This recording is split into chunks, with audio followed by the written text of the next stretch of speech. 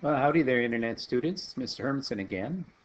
Today we're going to use the idea that we learned yesterday about similar objects to help us find the heights of things using similar triangles. All right, so here's what it's going to look like, and you can actually use these methods outside to estimate heights of things.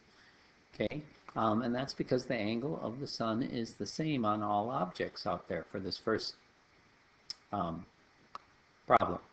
Okay, so the length of the stick here is 3 meters, and its shadow is 1.5 meters.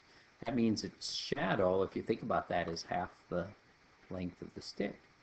Okay, the length of the building's shadow is 8 meters. So the ratio of the shadow's height to the clock tower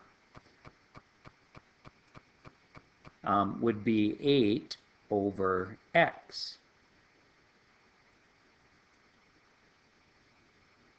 So x represents the height of the clock tower right here. Okay, so I'm just using these two numbers to get that ratio. Okay, and the ratio of the shadow height to the stick is 1.5 over 3. Now, since the sun's angle is the same on both those, and they're both right triangles, those are similar triangles. So we can solve a proportion to get this missing height x. So we're going to take 8 times 3. That's 1.5, by the way. We're going to take 8 times 3, which is 24, right? I hope you guys can do that in your head.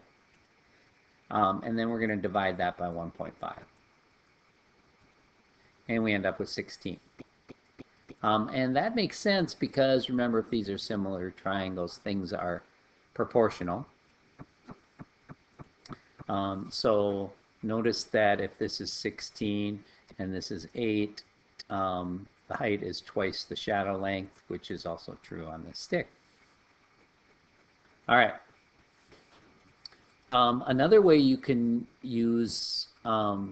create similar triangles is by using a mirror. And so if you set up this mirror here, and you look into the mirror and you see the object that you're trying to find the height of here, and then you just measure these distances that you can, your height to your eyes, the distance from your feet to the mirror, and the distance from the mirror to wherever the base of that, whatever you're trying to find the height of is. It needs to be directly under there for this to be a right triangle.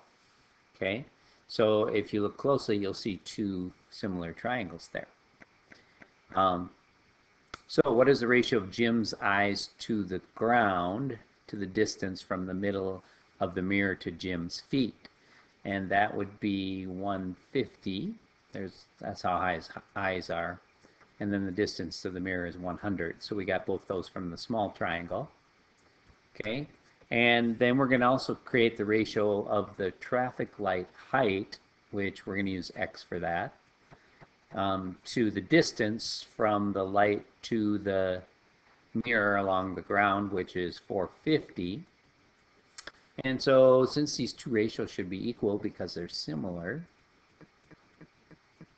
we're going to set up the proportion and find the unknown height, which is x. Okay, so I'm going to take 150 times 450 and get that answer and divide that by 100. And we get 675. I think this is centimeters. 675 centimeters. All right, so those are the two types of problems you're going to be doing. So on your homework, you'll be sort of doing the same thing. I think I'll do one more for you, with you. This one's a mirror problem. This one is just a little bit different, so I'll go through number 4 with you. So notice how our similar triangles are sort of built into each other on here. So we're going to find the ratio of the distance from the flagpole to point A, and that's 60, to the height of the flagpole, which is 48. Okay? And then it says how far is the tree to point A.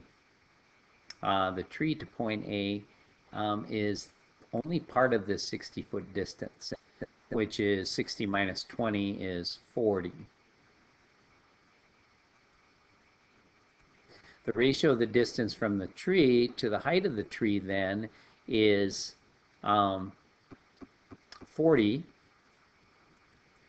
and the height of the tree, we're going to use x for that. So I'll just put an x there. So our proportion will look like this: 60 over 48 equals 40 over x. Then I'm just going to do 48 times 40, divide that by 60.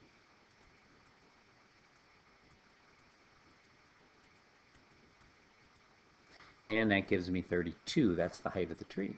Pretty clever, huh? All right. Number 5 is a problem similar to that, where you have two triangles built into each other. All right. All right, I'm going to let you go now, and you can use your similar triangle ideas to solve some problems, and we'll talk about that soon. Good luck.